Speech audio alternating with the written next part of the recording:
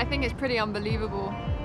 Never did I think that when I came here to the New York that I would walk away with the title. You know, we were joking about making it a 3-week stay here, but it actually happened. And I think the key to that has just been really focusing one point at a time, and I haven't got ahead of myself in any moment in any of the matches. So yeah, that's something that I'm very proud of, and I managed to stay extremely focused, and yeah, it managed to get me this.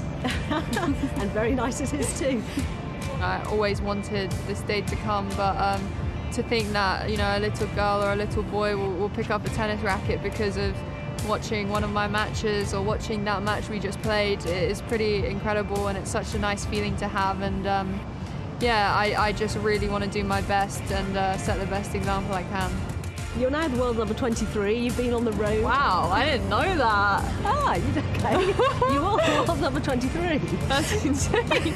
Okay, what do you make of that then? And what happens next for you? Because you're going to get automatic entry into tournaments, aren't you? Yeah, no idea that's what my ranking went to 2 months ago. 3 months ago I was in an exam hall, so here it's incredible. I haven't thought about my schedule at all. I just really want to enjoy the moment and cherish every single second of this day because it's the best day ever.